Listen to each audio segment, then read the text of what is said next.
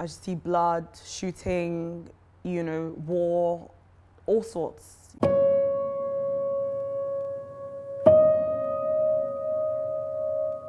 I picture myself, I literally like think back to the day that, you know, the night that it happened, and like just me and my staff there sharing food, everybody happy, the protesters smiling, you know, chanting, singing, you know, shouting, end SARS, and then the next thing is a bloodbath.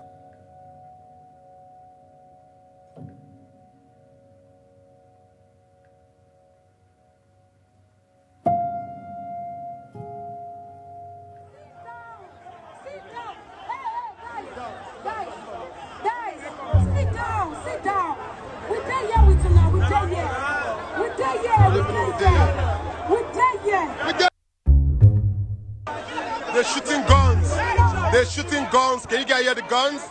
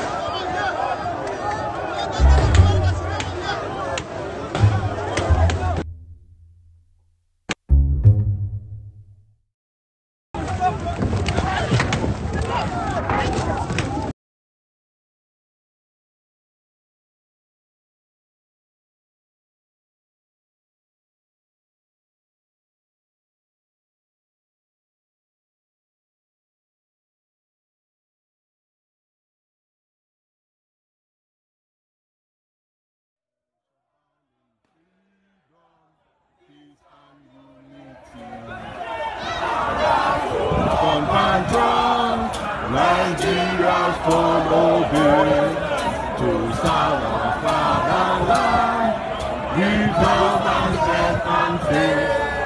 The labor of our heroes shall never be in vain. To serve with heart and mind.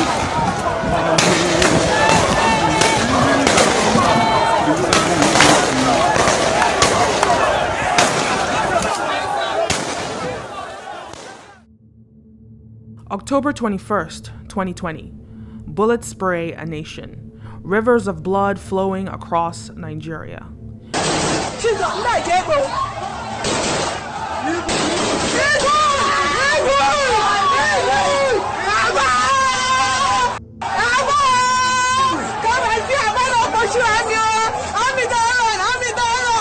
Many lives were lost. Officials have either denied any casualties or not acknowledge them at all. Social media shows a different picture, the brutality of war. This is the best view I can give. I don't know, just shooting. Yeah. Images of casualties spread across the internet. Civilians documenting their experiences. People as high profile as Naomi Campbell are posting to prove to the world that it is real, but the Nigerian government denies it. So our leaders, please, I urge you to please not insult the intelligence of Nigerians and the families. Yes, there were soldiers there.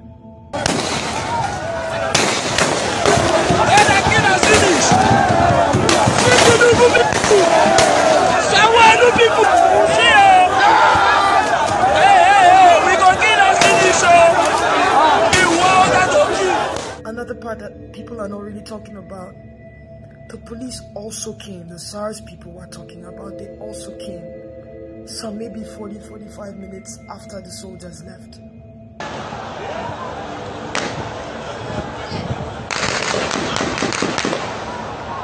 Most of the videos spread online have not been verified by either time or location. Please, I never said 78 people died. I don't know that. One event, referred to as the Lekki Massacre, which was live streamed on Instagram on October 20th by several individuals, cannot be denied. The true death toll is unclear. Look at over there. Look at Lagos is on fire. They blocked everywhere and they want us to pass so that they can shoot us there in that fire. A fire over there. Look at fire over there. That bullet with this. As of when I was doing the live, 7 people had died. When my phone died, when my battery died, we had counted about 15 people. I don't know if it was more than that. We had a lot of people that had stray bullet wounds, gunshot wounds, and all that. 2 dead bodies. That's what we've seen from all the morgues. That's what we've seen going to hospitals. That's what we've seen, as records.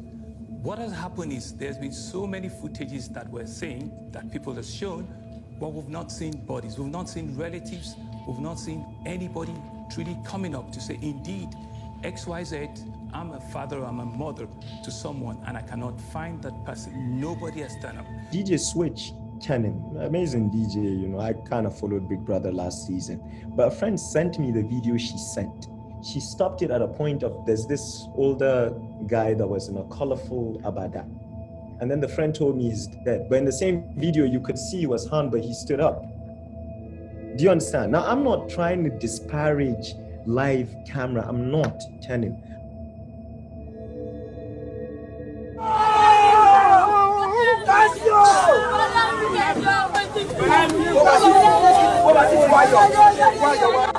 To our leaders, I urge you, please, do not minimize the suffering of families.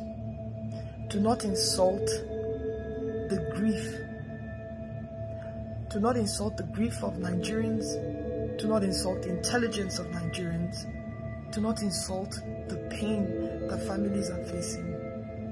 Initially, on the day of the massacre, everybody was distraught. I think the mood was pretty much the same across board, whether you were at the protest, whether you were an onlooker, even our parents, everybody felt it. So everybody was quiet, people weren't really saying anything, confusion, I think the next day, people were angry. Why were they angry? Because the government denied everything. They went as far as saying that, DJ Switch, who was physically there at the protest, who went on Instagram Live and literally showed us, some of the dead bodies, bullets being taken out of people's bodies, and we physically all I watched somebody die on Instagram Live, and they denied all of this. Everybody look at this. These are the bullets that were falling by our side, that we were dodging bullets. They were like, oh, it's not true. She had a green screen at the back. Who said she had a green screen?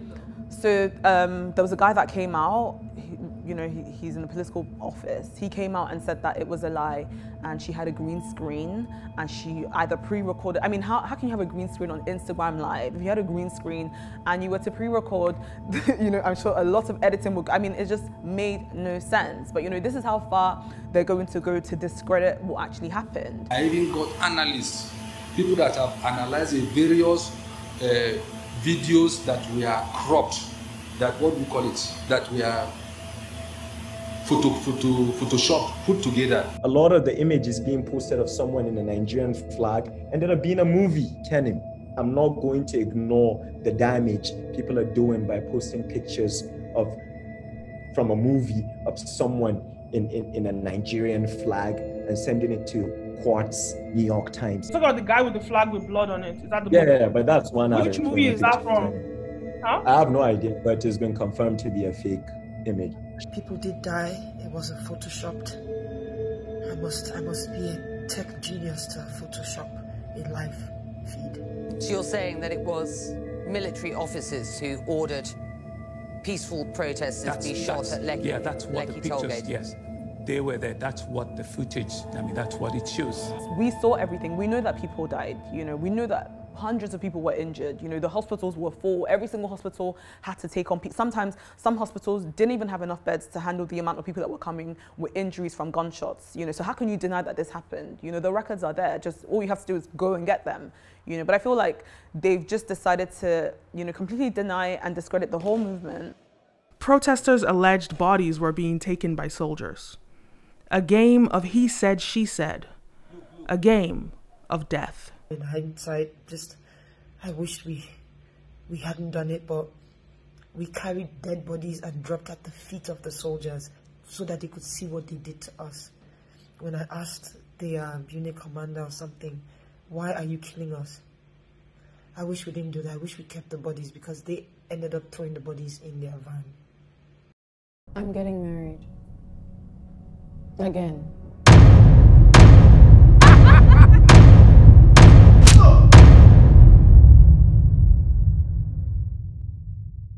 There's video footage, again, this footage around the country that cannot be confirmed, of soldiers dragging bodies. Cannot be confirmed, but this adds to the public belief that the government is hiding something.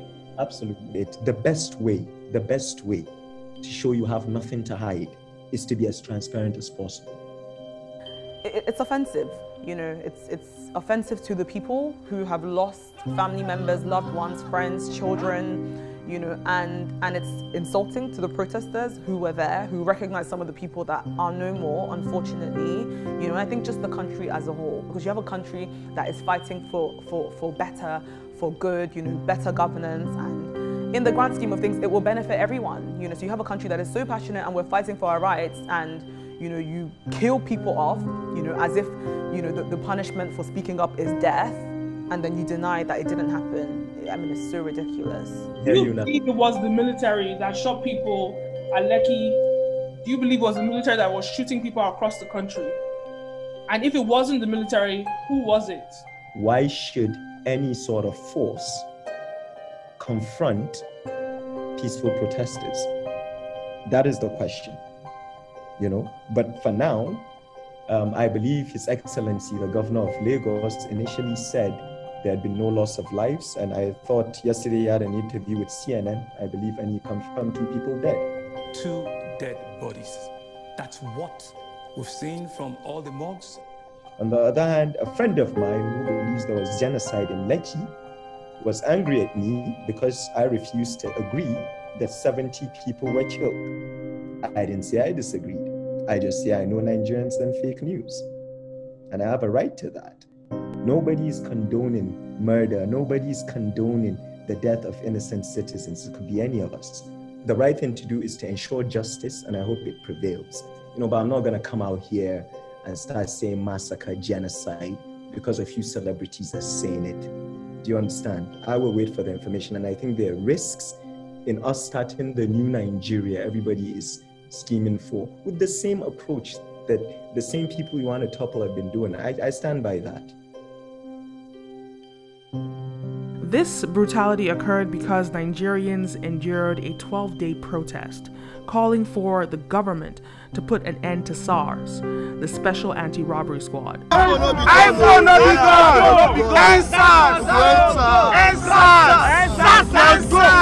If we talk, we are going to shoot us. If we not talk, they are going to shoot us. Smoke we talk, men they shoot us. SARS is from the police. They're just the special squad, and they're supposed to crack down on like robbery, fraud, and just the things that, you know, bothered Nigerians in the 90s. It started off all well and good. They were doing a great job, and then all of a sudden, they became the people that they were supposed to be targeting, and it's been ridiculous. You know, so they as far as rape women, they kill young people. You know, if you have an iPhone or you look good, they stop you, they attack you, they harass you, they extort money from people. And, you know, I think it just got to a point where the youth in Nigeria were just like, you know what, enough is enough, and end SARS. The end SARS movement, I think, blew up because it was organic. It began with a non-partisan leaning. Young people could relate to it because a lot of young people have been abused or know someone that has been abused or murdered or kidnapped, if I could use that term, by SARS officials. So we could all unite around that, thanks to the leadership, which I think was very important because they were organic. They claimed there's no leadership, but when I say leadership, I'm referring to the most vocal voices, or the loudest voice on social media. Right, the loudest. Precisely, you know, and I think the power they had was their ability to stay non-partisan.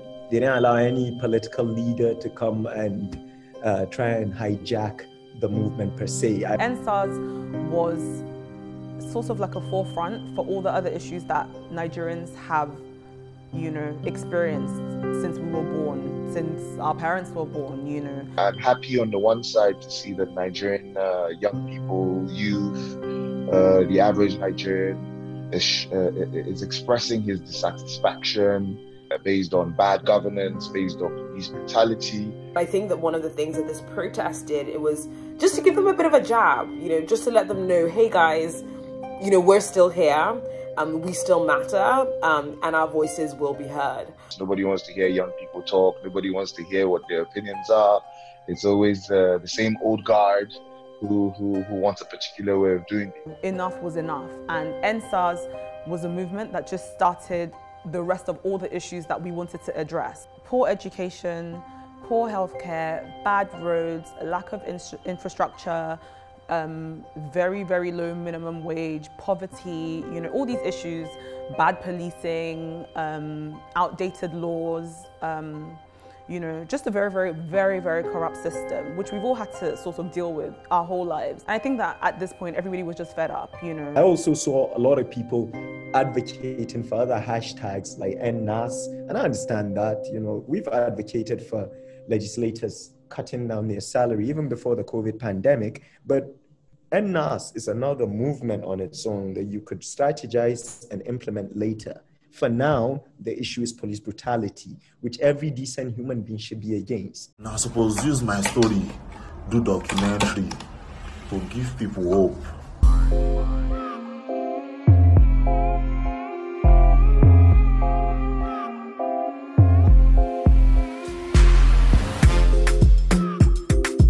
In Nigeria, fraud is not only a lifestyle revered by millions. It is not only an essential means of survival, it is one of, if not the most lucrative businesses in the country.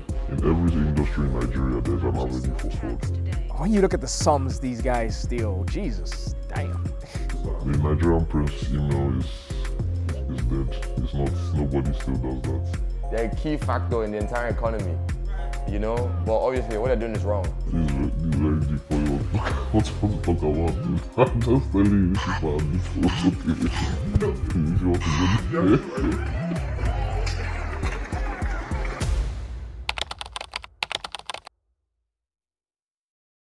I therefore call on our youth to discontinue the street protests and constructively engage government in finding solutions.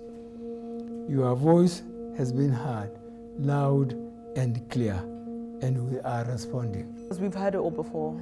The Nigerian government is always agreeing to everything, you know. We've had situations where we've asked for things, demanded things, and they promised to do these things and they haven't followed through. We need justice. Justice for everyone that has been killed unjustly by the police. Justice for everyone that has been brutalized. Justice for every single person that has been manhandled, assaulted, extorted, do you understand, by the police that is supposedly meant to protect us. So that's all we're asking for. It's not too much to ask. Now, what I expect the government to do at this point is not just telling us, oh, we're working on it. We're tired of hearing the same stories, okay? We want action. We want physical action, all right? For instance, you have disbanded SARS, but police is still brutalizing people, innocent protesters, harmless protesters who are not posing any security threat. Visit the families of the people that have lost their loved ones.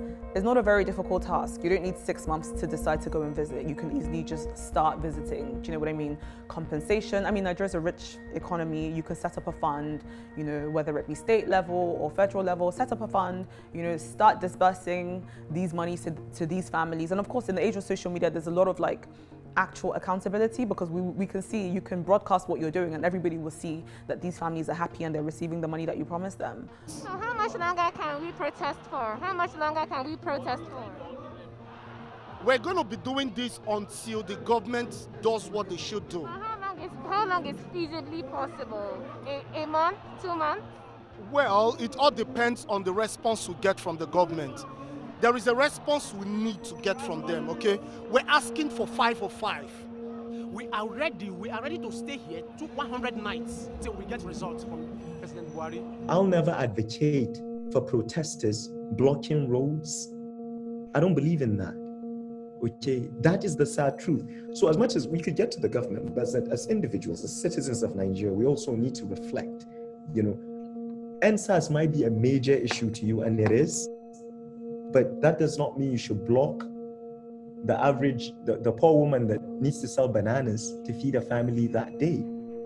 Your right stops at where it starts to infringe on her right. I'm fighting for my unborn children. I'm fighting for the children that are yet to come out to stay in this country. I saw a few tweets saying, sorry for the inconvenience, we're trying to change Nigeria. What makes you think you're the only one trying to change Nigeria? It's self-centered, and I think it defeats the purpose, and you don't make allies that way. As a common man in Nigeria, the basic amenities is not there. The basic thing that a man or a woman should have is not there. If you want to end bad governance in Nigeria, how many issues are we going to start with?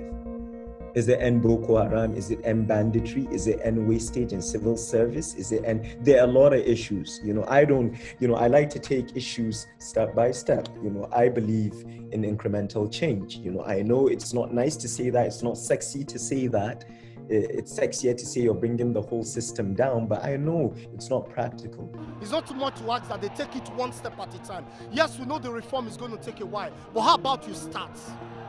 How about you start proactively? Let us see what you're doing. Let us see the step you have taken in the right direction. And then we know, okay, we need to give them time to actualize all this. And then we need to be carried along. There should be transparency at all levels. You understand? Once the government decided to acquiesce to those 5 for 5 demands, I felt going out, whether it is to get free pizza, whether it is to share ideas, was no longer the focus. I saw leaders of the movement, including many I respect, still egging people to come out and refusing to sit with the government. They refused. That was wrong. Whether you trust the government or not, unless your direction is to topple the government, which at that point, none of us will be with you. Even if you don't trust the government, you still have to sit down with the government. Even if you want to amend a law, you still have to sit with House of Reps and Senate members. You can't do it on Twitter. Young people would rather adhere to cancel culture, would rather promote this notion of fake news, would rather be sensational. Suddenly, our generation thinks retweets, likes, and validation are more important than genuine reforms and impact at the lowest level, because our parents die and leave this swarm of poverty, neglect for us to handle. The next step is to sit with the government, be it Vice President Osinbajo, the Attorney General, or whoever is on the other side, with people that are credible. People like, I believe, Fowles is credible. When you add members of the feminist coalition who played a major instrumental role in this, nobody's gonna buy those ones off. So why can't we get those ones in that independent inquiry to keep the government on their toes? You have people like me and smarter people than me in the Senate that are willing to draft this into law. This is how you make change. Martin Luther King certainly made a bigger impact than Malcolm X with the Civil Rights Act and the Voting Rights Act. He saw the value in sitting down and making something law because your future generations benefit from it. When the white people came and showed our forefathers mirror, dry gin, cannon gun, and so on, box of matches, people started giving out their slaves. A mirror was in exchange of 10 human beings during the period of slave trade. Now, the cannon gun outside, one of it was in exchange of 100 human beings. So who treated them like this? Was it Nigerians or was it the Westerners?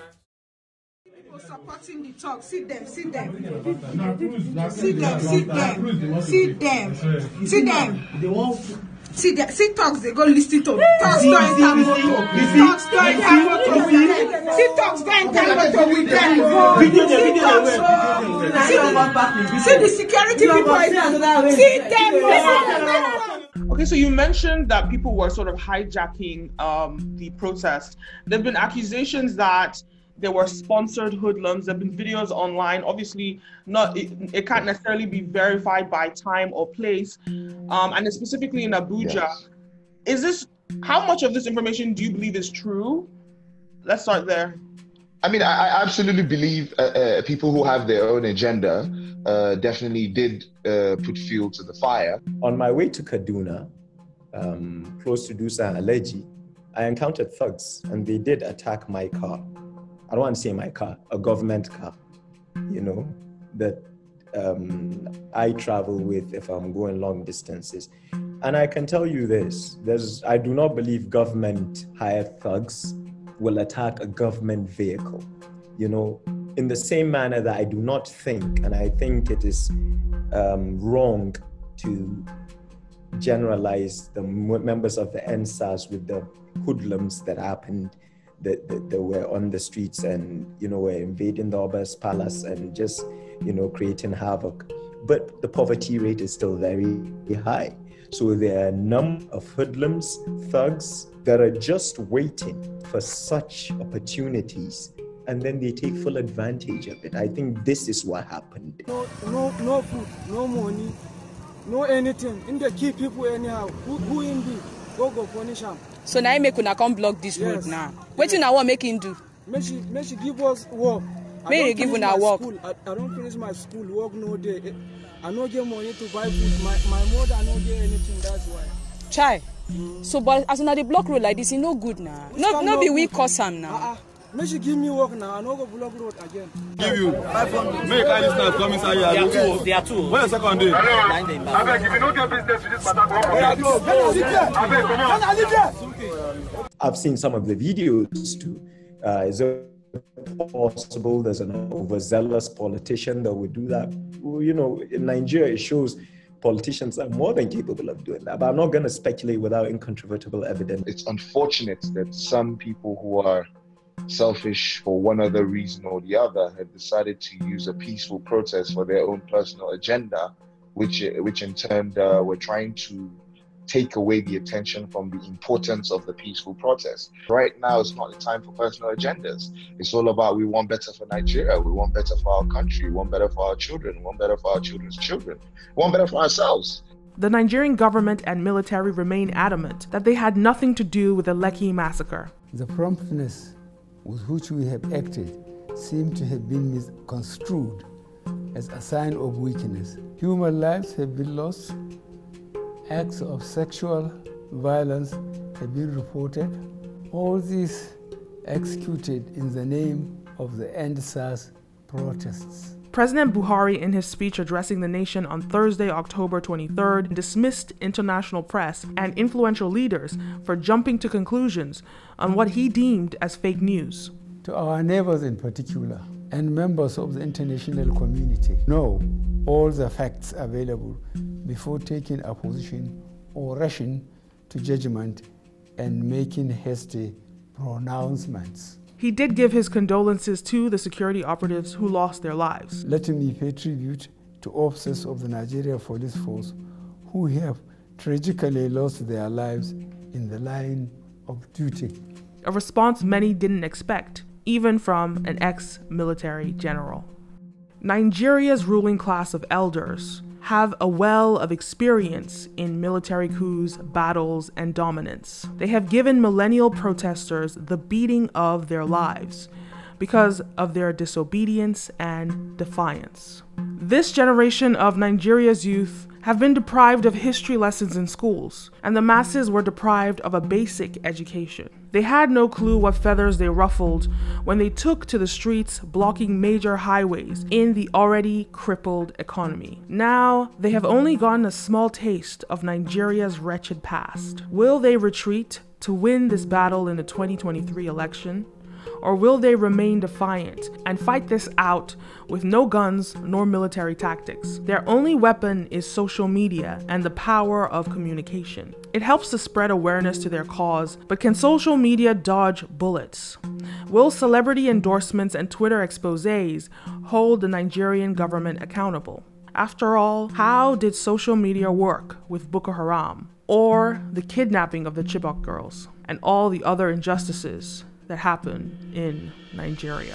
There are always a few idiots tagging the UN to prosecute Buhari or do something. I bet you'll see Buhari in New York in the next General Assembly and he's going to fly out and come back. That is not where the fight is. I think that people have overestimated the capacity of the international community in the first place. You know, I know that there was a rumor going around saying that if we protested for 30 days, you know, the UN would come and they would have to intervene. You know, I'm not gonna lie, I knew that the UN were not going to come, and you know that 30-day provision didn't really exist, because I mean, look at, is it Hong Kong? They've been protesting for like 2 years and the UN didn't get involved, so what's 30 days to them? I knew that it wasn't really the case, but I was part of the people that were saying that and just, you know, gingering people, because I felt like it was giving people a reason to come out. You know, at least that would have bought us a 30-day window. Nigeria is its own country, you know, it's a democracy. We voted these people in, you know, technically we have to deal with it until we're ready to vote them out and vote other people in. You know, no country has the right to just come and intervene and completely, you know, change things around because the people aren't really happy. Even if there were foreign interference, do Nigerians really want that?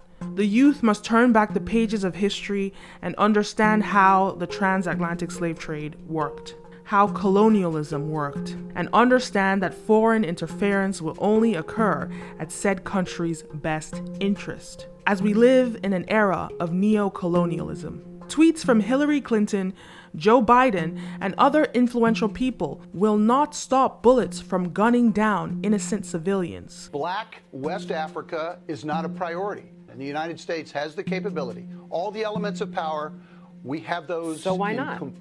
It's not a priority. That's the problem. We are committed elsewhere in the world, in Nigeria, which is truly not, it should not be surprising. Look, what's happening in Nigeria is barbarous. It's horrible. I mean, it's complete madness, yet it's not a priority. Only the people of Nigeria can help themselves. Strategy and intelligence is imperative.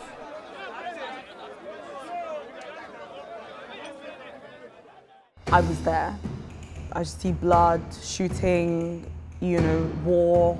Even if there's no power on a good day, in that axis, there's always light at the toll gate. There was no light. The lights were off. The street lights were off. It was pitch black. All our effort literally was massacred. A lot of people sort of that feel, you know, that he's part of the system, right? He's part of the system. He's benefited off of his father being a governor, ex-governor and leader of APC. And so he's almost culpable in, you know, even just putting off his billboard. I want to talk about you. Your father is a governor. I can't speak for Shay. Some people would consider you, you know, tribalistic from some of your tweets. Your wife is from Delta. Is she Igbo? Yes, Delta Igbo. Her mother's Delta Igbo. Are you a tribalist? That's the first question.